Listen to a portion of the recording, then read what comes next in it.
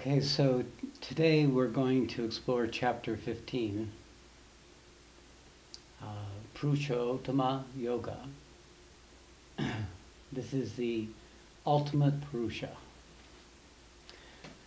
So in the Bhagavad Gita, there are a series of attainments.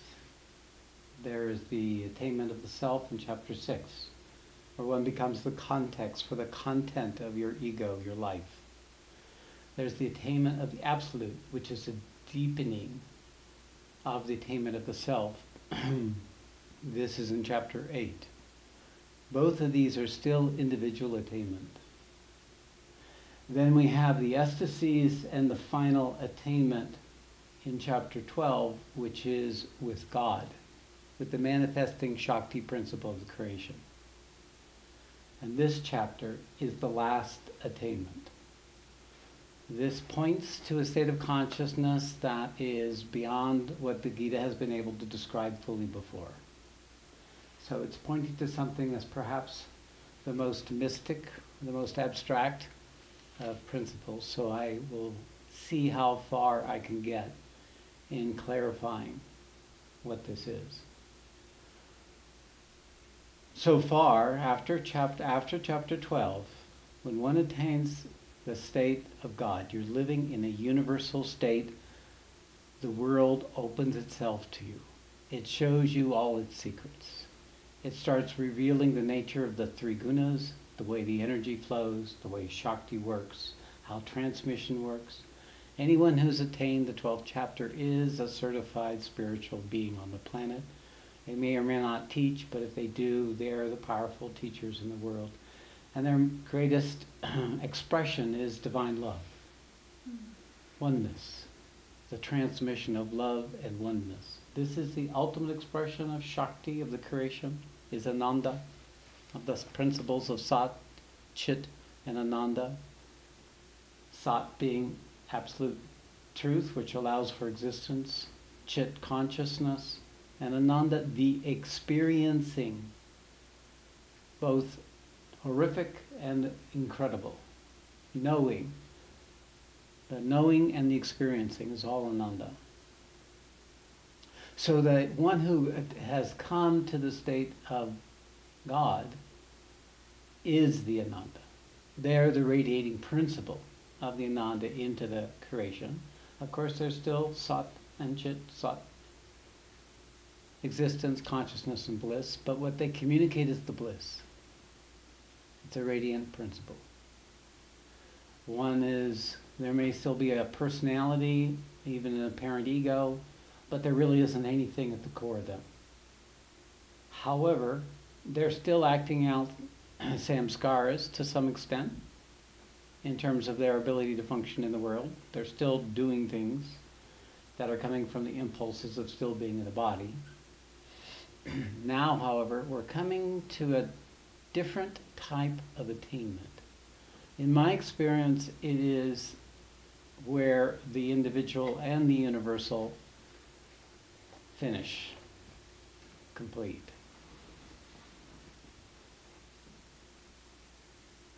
It describes the nature of the condition of this reality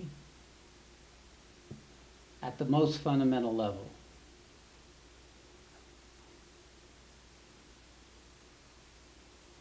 This state becomes available to one when they have succeeded in transcending the three gunas. The three gunas, the three energy waves of Sattva, Rajas, and Tamas, are the manifesting principle of creation. When one has gone beyond the three gunas, which is pointed to at the end of chapter 14, then the next possible state, which may or may not happen, is this one, where they become a resident in that state of consciousness that's beyond the three gunas.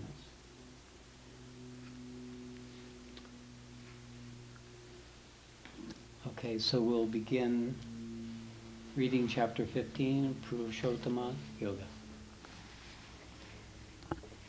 Chapter 15, Purushottama Yoga, the Yoga of the Supreme Being. The Blessed Lord said, "This eternal tree is said to be imperishable, with its roots above and branches below, whose leaves are the hems of the Vedas.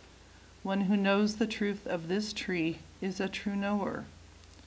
Nurtured by the three gunas, the branches of this tree spread both below and above. Sense objects are its foliage. The roots, which also spread in both directions, bind the being with actions in this world of matter.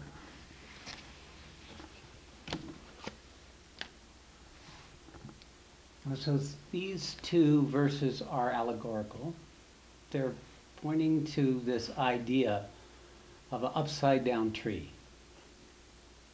There are so many parts of the human system that have this same sort of branching trajectory kind of visualization.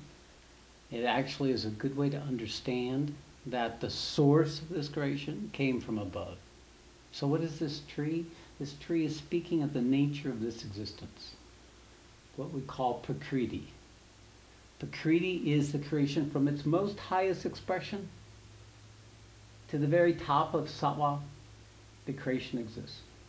There is no creation, there is something other than creation beyond that. So from above, the root, the branch, the trunk of the tree is the intention of the original Sat to come into existence. That is the manifesting principle of all this existence. It is the source of all that nourishes and sustains this existence. Once it comes into existence, it starts branching out, creating tributaries, manifesting in infinite ways. With the leaves are all the experiences and the knowings possible in all dimensions of all creations, not just the one we know. And again, it's like a banyan tree. If you've ever seen a banyan tree, it comes up from the root, the branches go out, and then they send down and they start rooting. So it creates roots, not only more roots up above, but down below. So this whole creation is sustained in multiple ways. So complex, so interwoven, that it is not possible to know it. It is impossible to grasp it. But as above, so below, each of our bodies carry this same principle. There is a root of our existence that comes out of matter, the very foundation of our physical body, the very foundation of the organization of our body. And then there's a root above that brings us this intelligence, that brings us this self-awareness, this knowingness. Of course, initially it was that, but once that which is the Sat descended into creation, it involved itself in creation, it lost itself in creation, and created what I call the dark Sat, or the inconscient truth that is embedded in matter. These two polarities that are the source of this existence, above and below, they exist outside of existence. So that which is above and that which is below are expressions of the same thing, but that which is below loses itself, involves, until it's completely lost in some very, very primitive, unconscious condition. And in that most crude, primitive, unconscious condition, it then strives to wake up.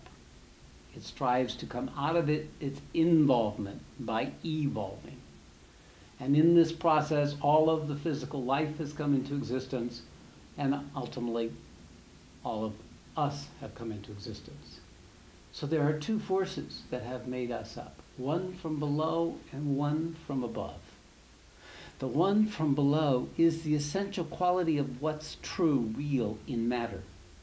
And it's this reality that's involved in matter and evolving that makes these worlds seem so real.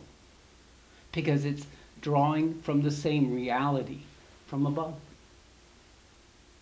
That's why any attainment that goes only above misses half of the truth of existence.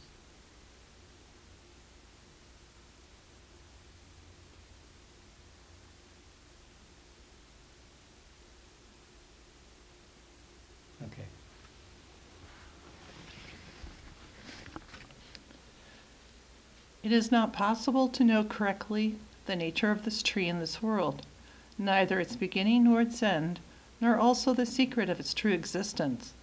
Therefore, one should cut this firmly rooted, ever-changing, imperishable tree with the axe of strong dispassion. Thereafter that goal is to be sought from where no one ever returns. Taking shelter in that primal spirit from whom has come the flow of this creation, one should meditate on him.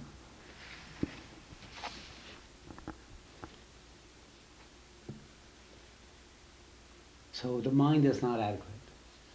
Even when the mind shuts up, the knowingness that comes when the mind is silent is not sufficient to understand it. It is a weave, a web of unimaginable epic proportions, of which it's impossible to operate within and not be entangled.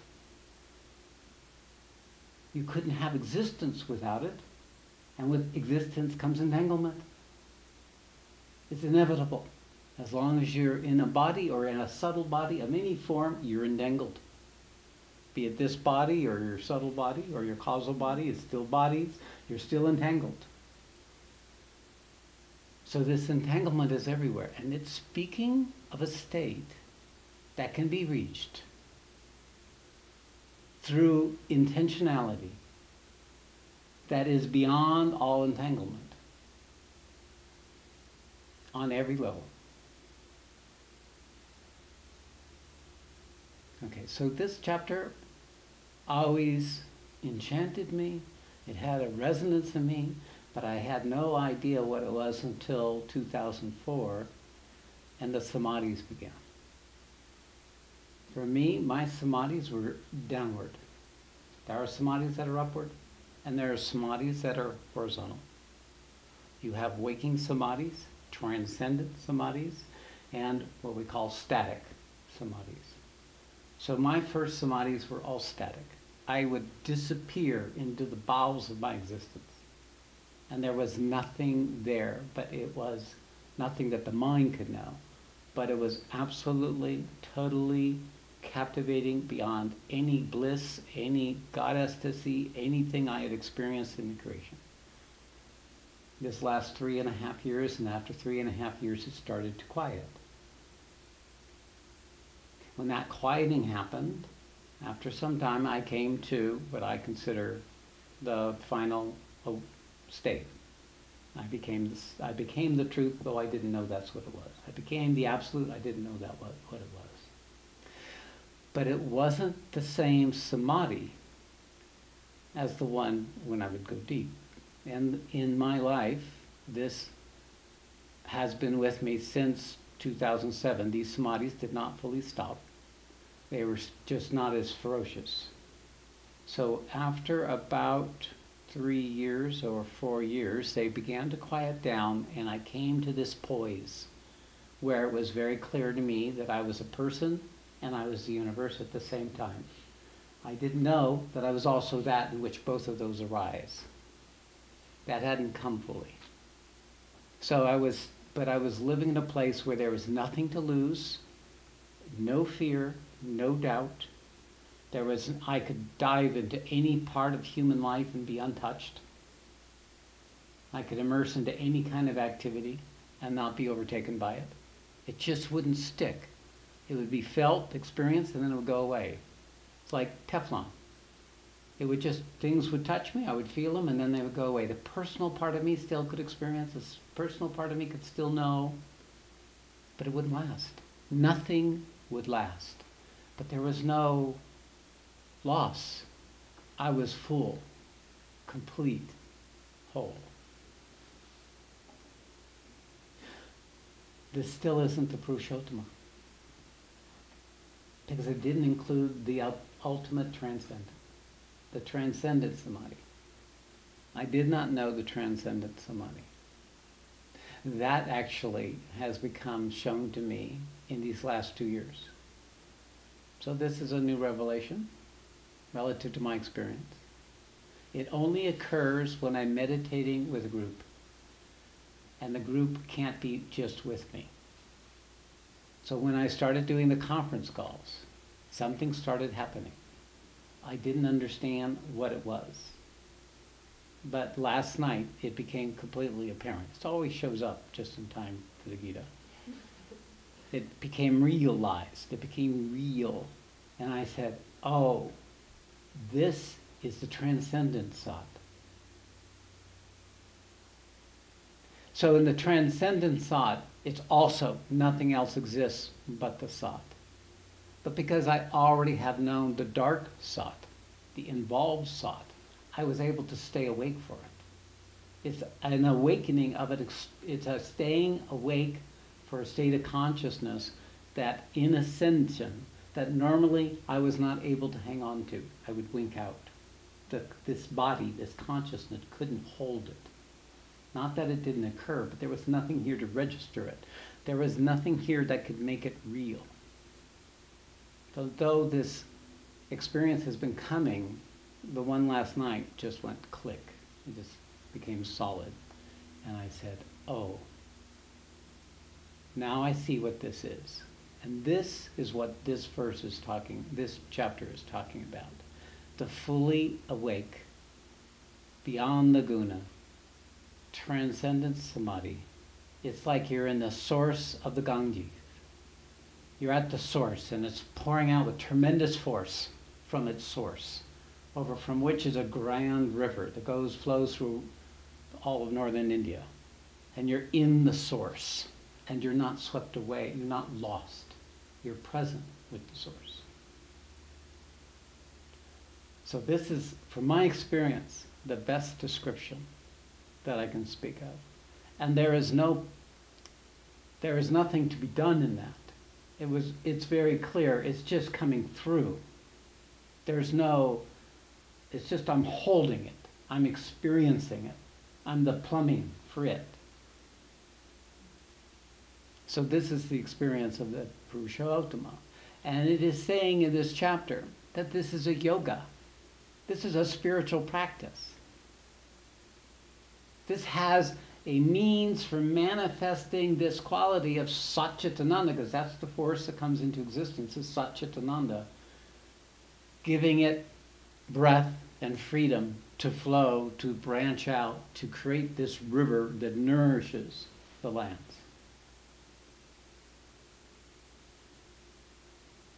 So you become the tree. You become the trunk.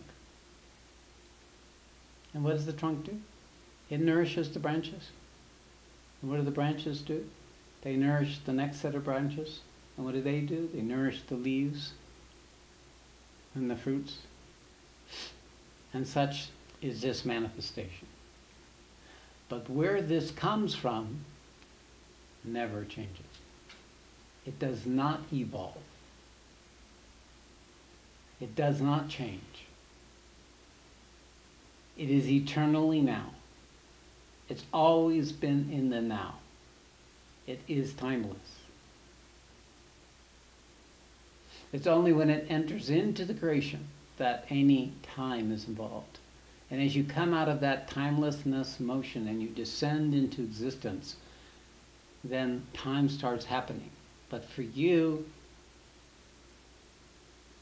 what would be 1 minute is a half an hour on the lower plane. The closer you are to the Sat, you are in the timelessness. But as soon as you begin to descend, you enter back into time progressively. So one of the measures of tending how deep you go or how high you ascend is how fast time seems to go by when you come back. If time flew by, then that means you've ascended or been descended quite profoundly, quite deeply. Then there is the place where that becomes established. And then you're always in timelessness, even though time is going on at the same time. And that's the paradox of this thing.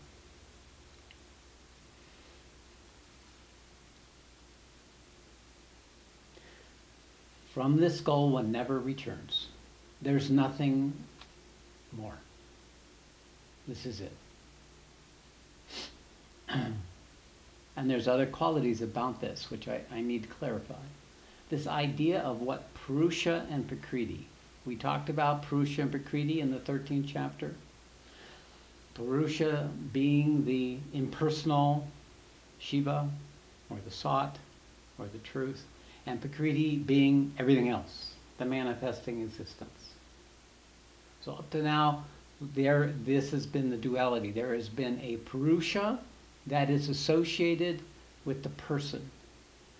There is a Purusha that is the governing Purusha, of which all our little Purushas are expressions of. And the Purushottama is a Purusha that's even greater than that. So another word for Purusha is being. So a being is different than Sat. Sat is not a being. Sat is a principle. Tat is not a being, it's a principle.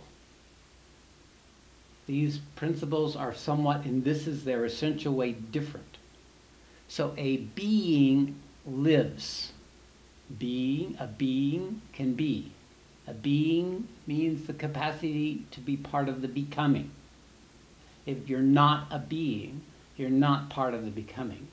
The fact that you can know something beyond the becoming is an impossibility that I could never imagine could happen. So we're at the extreme end of what's possible on the spiritual path. We're as far as you can get and still have a conversation of any meaning. So this is the being that's right there next to the Sat. It is as much beingness that the Sat can ever have. It's the absolute and its first moment of expression into the creation, into the becoming. This is the Purushottama. This is the Ishwara, the God of gods. It is the ultimate Purusha. So in other languaging, it's the Atman. The Atman, and then you have the Jivatman. And then you have a Para-Atman beyond the Atman. So if the Atman means soul, we have a soul that's associated with our person, the personality of the body, the Jivatman. Then you have an Atman from which that soul for the Jiva drew from. And then you have an Atman that's beyond that. So these are all three different words pointing to the same principle. It's very hard. It sometimes gets very confusing until you understand that. But the soul and the being and the Purusha are the same terms, effectively.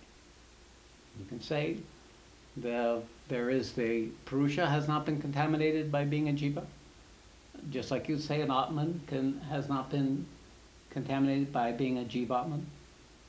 The true Atman never has had that exposure. It never had existence as an individual. It didn't have self-awareness. This self-awareness is a gift from above. The root above has given us this self-awareness, this intelligence, and this will. And the trunk below has given us this physicality, this body, this incredibly sophisticated, complex vehicle by which consciousness could reside and wake up. Okay. Move on. Those who are free from arrogance and delusion, the evils of companionship, desire, the problem of duality of happiness and sorrow, and are ever established in contemplation on the Supreme Self, are able to reach that imperishable goal. So, not very many get this. It means a complete immersion. Usually this means someone who's in samadhi. It means samadhi states have come.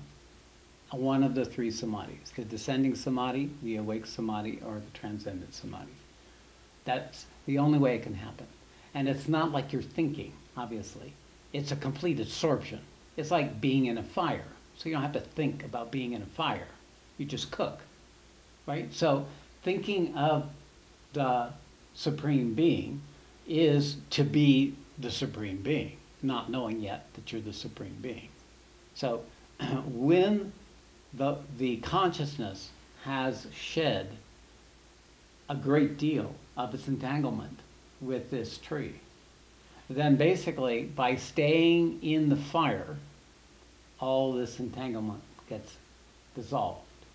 Now, I did pass over one very important verse, one part of the first three verses, the third verse, 553. Therefore, one should cut this firmly rooted, ever-changing, imperishable tree with the axe of strong dispassion. What is this saying? It's saying that you, the individual jiva to whom this is happening, has a role to play. And that is to not believe any of it ever. To not get sucked into any of it ever. Now it says with the axe of strong dispassion, but what does this basically mean? It means a stable recognition of what's real and what's not real. What's true and what's not true. You cannot be overtaken by the prakriti. I mean, you will be overtaken, but in moments. Maybe it's even hours. Then it becomes moments. Then it becomes just passing. It doesn't, until this final samadhi has occurred, the root of your individuality has not been cut. The root of your individuality will continue when you drop your body. The root of this individuality will continue, and maybe you will take another birth, even if you've attained God oneness. Even if in previous life you know the I amness. Even if you lived in the self. In those lesser attainments, you will definitely come back. You'll want to come back. You'll be interested in coming back. When you come to the attainment of God, then you come back in service. You come back to serve the world. But when you come to the attainment of truth, there's nothing to come back to. You are that. There's no coming and going. There's no longer the individual that can be in time. You've become that source. Now, a lot of people, this understanding happens in the sixth chapter when you attain the self and you become the context. It's there. And when you wake up as the Brahman in the eighth chapter, this same recognition is there. That this world is other than what you are. And when you're with the oneness, the world is who you are. The world is what you are. All of it is you. This is of a complete different order. It is then that which is and that which is not is all you. And then there's nothing. There is just that. Now, experientially, the qualitative difference between knowing this in the sixth or the eighth chapter or experiencing this in relationship to existence in the 12th chapter is it's a whole different order, a complete quantum different kind of thing. In that case, for you, your branch is cut.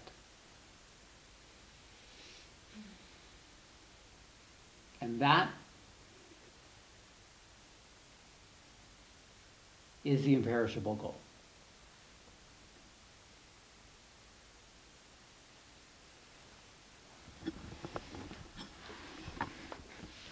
Neither the sun nor the moon nor even the fire can illuminate that, attaining to which no one ever returns. That is my supreme abode. So there it is. So this is the final absolute attainment. We've been describing the journey from dejection through all these different stages. This is the final possible attainment that each and every human being carries that potentiality. It will happen. It will inevitably happen. That all that you've called you will be burned in the fire of the truth of what you are. How long it will take varies. But once you are on the path, it is like a moth. All you want to do is burn. You just want to burn, and that lets you know where you're headed.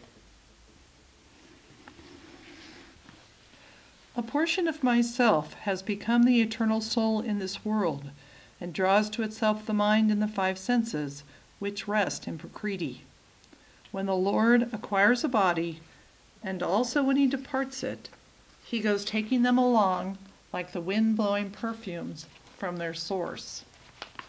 Presiding over the senses of hearing, sight, touch, taste, and smell, and also the mind, this embodied being enjoys the object of senses. The deluded do not know how the soul departs or dwells in the body, or how it enjoys the object of senses, but one who is endowed with the eye of wisdom is able to know this. So these verses are now showing you what this means. As I talked about, the Jivatman is the soul.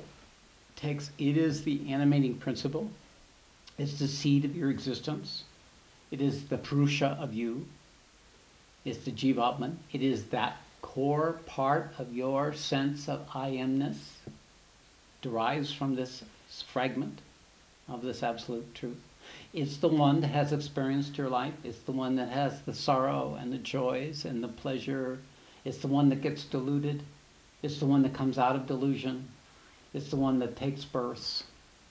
It is with you individually. It's an individual expression of this universal, infinite principle.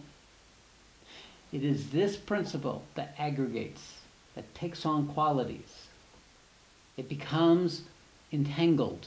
It becomes involved. It becomes involved with having a body. It becomes involved with what it hears, what it feels, what it tastes, what it touches. It becomes involved in its capacity for action. It becomes involved in discovering its ability to master the vehicle it's occupying. It becomes involved in its ability to figure things out, to think things, to understand things, to conceive of things. All of that comes from this tiny little fragment. This tiny little fragment of this vast infinity that we actually are. So when we die, when we drop this body, these gatherings, these impressions, these experiences follow with us into the subtle world.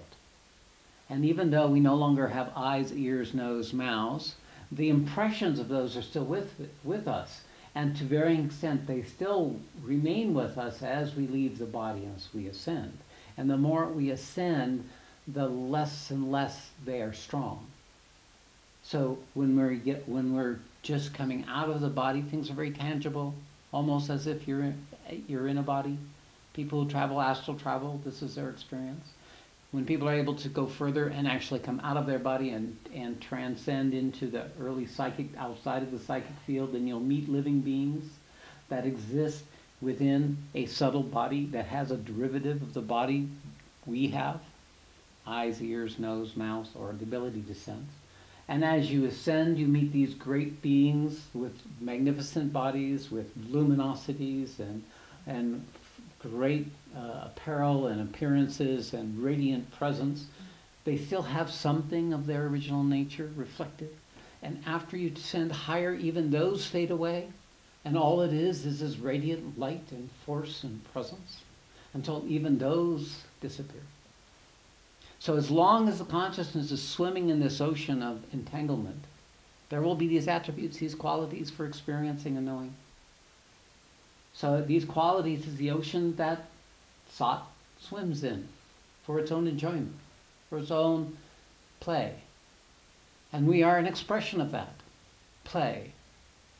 And it of course can't be play if you're vested in it. You ever notice it with monkeys in India? When the monkeys in India are young, they play with each other. But when they get older, they fight with each other. So if you're fighting, you're more vested. If you're playing, you're less vested. You're having a good time. So the problem with human existence is we're taking it all too personally. We're taking it all too seriously because we don't know who we are yet. We don't have the big picture. We don't have the long view. then it is play, no matter what it shows up. And this is very handy as we start getting into the next chapter where we talk about the dark forces. So you have to be at a pretty high place to see the dark forces and see it as play. So this is describing something of the nature of who you are, so it's letting you know that what you are can never die. The essential quality of your I amness is eternal. It may not focus on anything once it's in the absolute, but it is there. It cannot be lost. Nor can it can be added to, but it's always temporary. You can add more information, you could add more experience, but after a while, what you really are is not dependent on what you add or what's taken away.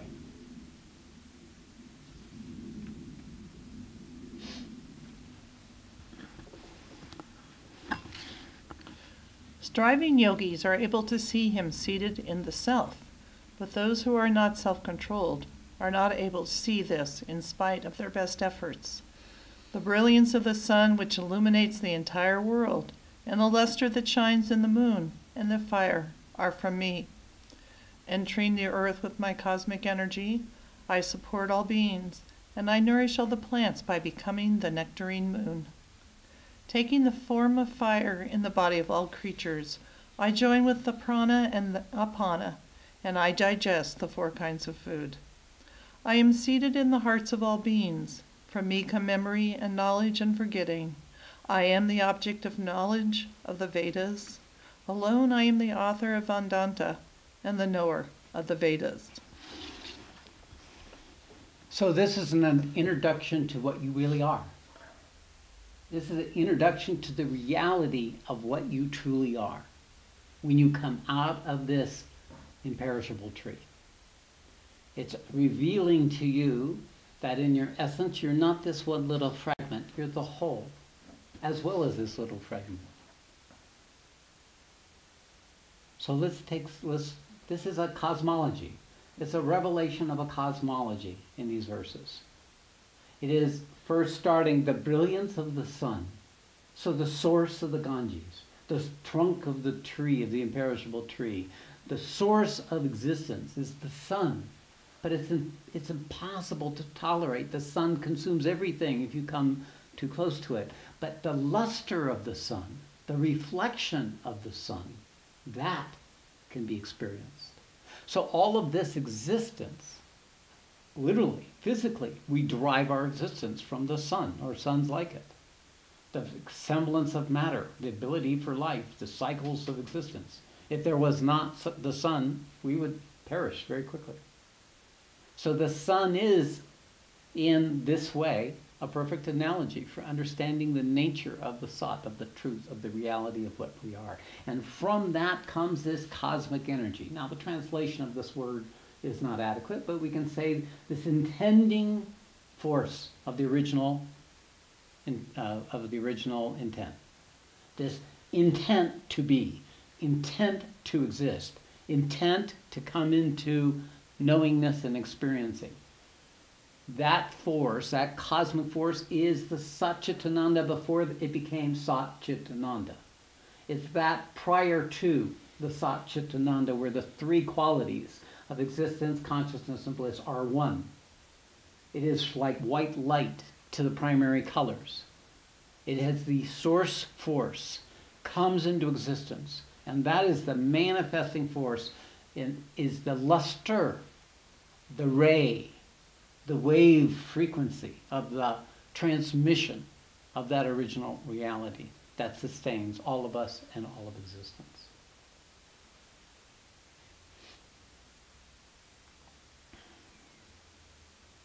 I support all being and I nourish all the plants by becoming the nectarine moon, taking the form of fire in the body. This fire is what lives us. It is, in a normal human being, a tiny little trickle. It's like one of those sterno flame. It's just a little flame, barely has any force, but the human being lives his whole life with that little flame. When the Kundalini awakening, it becomes a fire. When the Kundalini awakens, then you can experience the current of the chit, the consciousness, awakening within your body, and a flame comes. They call this in Sanskrit Agni. Everything associated with the sun is Agni, fire. This awakens from the Sat below, embedded in the essential quality of our matter. It is the branching, it is from which the trunk from which all branches occur. If you look at the body, it's the heart.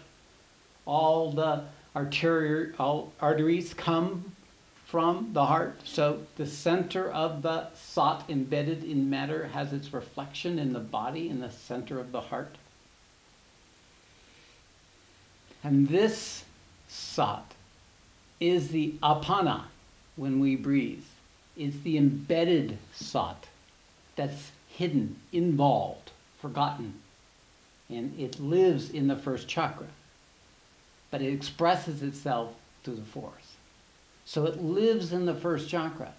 When the prana, which comes from above, is breathed in, it calls to the Sat that's embedded in matter. It calls to the apana that lies within matter and says, come back to me, come back to yourself. And it awakens the prana. This is the Kundalini. It awakens the Kundalini within the body so that it can merge with its other aspect, with its prana. It becomes alive. It becomes living. It animates. And then you have an awakened being.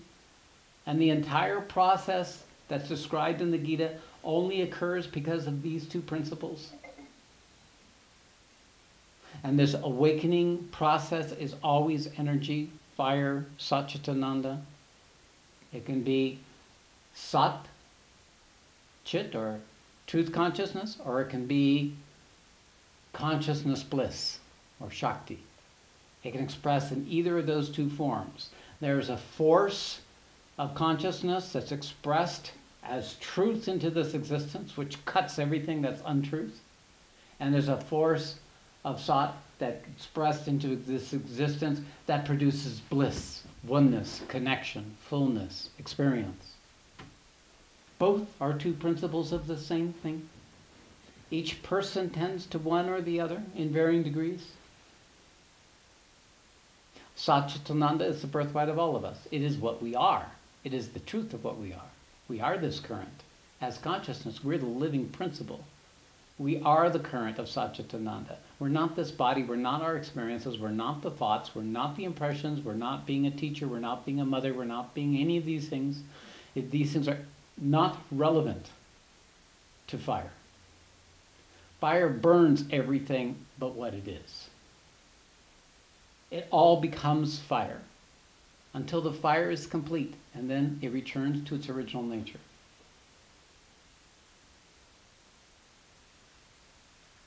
So this is the cosmology. Taking the form of fire in the body of all creatures, I join with the prana and the apana, and I digest the four kinds of food. I'm seated in the hearts of all beings. For me come memory and knowledge and forgetting everything you know about yourself. I am the object of knowledge of the Vedas. Alone I'm the author of Vedanta. I am the knower of the Vedas. You have been seeking yourself all your lives. You've always been this. This idea of separation has just been an illusion. You are the fire. That's why when people come to me, I ask, well, what do you experience? Do you have an experience? So when I know that someone's in awareness, the fire hasn't started, then I know that the true transformation hasn't started. If someone is in awareness and they start processing pain and suffering and separation and bondage and misery, then I say, okay, that's the beginning of the fire. The log is wet, but it's beginning to burn what's not burned. And in that process, it becomes a flame. And then all the negativity burns out and it becomes just the flame. Then I say, hey, progress, transformation. I smile. Why are you smiling at my misery? People tell me. Because I'm watching the flame. I'm watching the progress. There is progress. I'm always happy to see progress.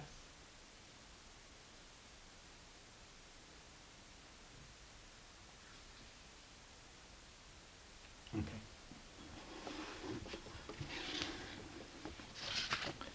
In this earthly plane, I manifest myself as two Purushas, the perishable and the imperishable. All living entities are perishable, but the unchanging soul is called the imperishable.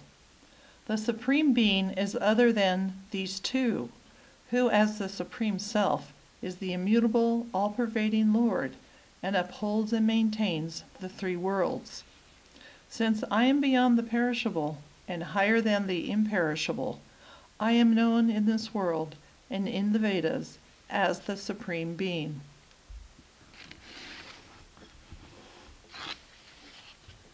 So in the Gita, the soul, when it's in the body, the Jivatman, is a person. And the person is perishable. The personality in the individual collection of experiences that are unique to you do perish. The body may perish first before the impressions perish, but they're temporary. But the living principle, the soul, never perishes. It never evolves. It doesn't need to evolve. The soul has no need to change. It's the vehicle in which the soul resides. When the consciousness as a person comes out, it begins to recover its original nature in the context of having been a person.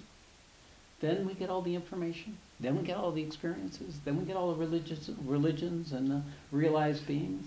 If it wasn't for the content, the vehicle, if it wasn't for the dark sought, nothing would be known. Nothing would be able to be experienced. There would be no memory. There would be no way of tracking what happened the last moment to what's happening now to what's happening the next moment. There would be no linearity. There would be no record. There would be no language. There would be no evolution. There would be nothing to know. It would just be happening, like it is for a newborn baby. Just happening, with no record. So the soul is eternal. It cannot evolve. This lives within each of us. This is what the spiritual path is pointing us to.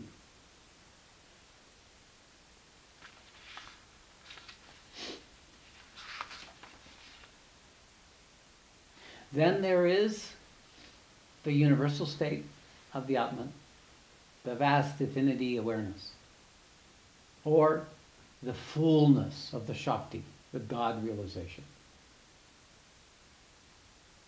This is not perishable. The state of consciousness that one comes to in God realization or truth realization cannot be destroyed. It's not the full expression yet, but it cannot be destroyed. It includes it's no longer individual, so therefore no longer, but as long as there's existence, it exists. The only thing that happens in the Hindus, they talk about it, a day is 1,000 yugas and a night is 1,000 yugas of Brahman. So what happens is in this state, it's still in reference to the creation. It's still in reference to the imperishable tree. So you sleep along with the rest of creation. And you wake up along with the rest of the creation. But in the state of the Purushottama, there is no sleeping. There is no waking. It's always there. Always on. It is that in which these 1,000 yugas, the days and nights of Brahman arise. So I've just stretched this about as far, I know, as any of you can follow. But that's what this chapter is doing. This is the extraordinary thing of the Gita. It's talking to something that actually can be experienced. It's talking about something that you can't even imagine, that actually when it starts happening, you say, now I get this chapter. Even when you thought you get the chapter, you probably get it more and more. Whoever put this together, what an extraordinary thing, this Bhagavad Gita.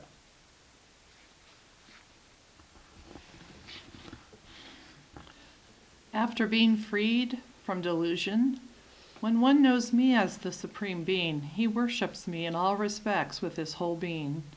Arjuna, this most secret doctrine is revealed by me. Realizing it in essence, one becomes wise and perfectly fulfills his duties in life. Thus ends the 15th chapter of Gita, entitled The Yoga of the Supreme Being.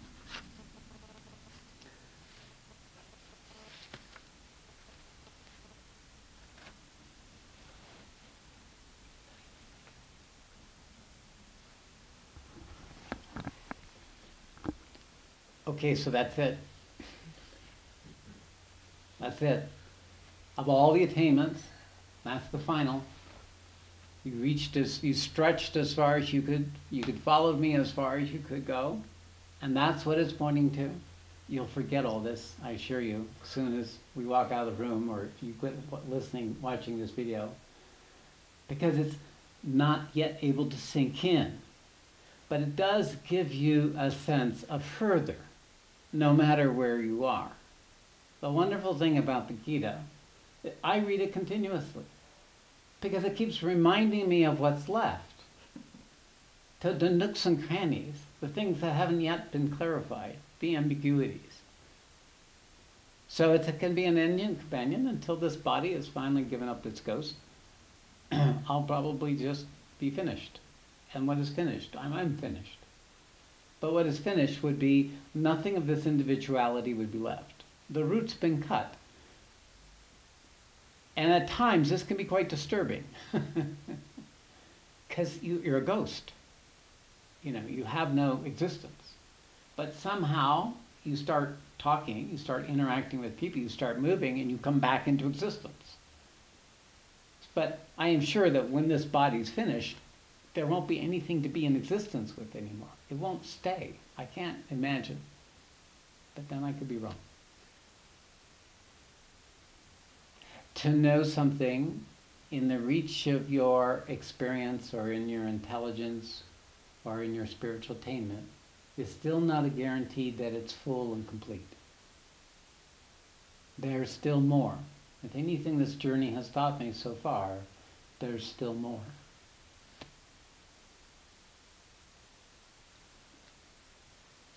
Okay, so with that, we conclude the chapter of Purushottama Yoga.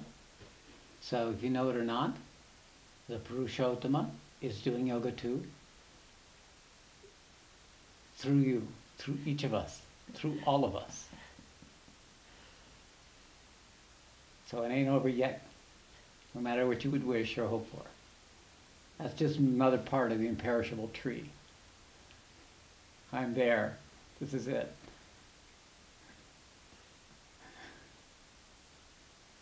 Okay. So with that,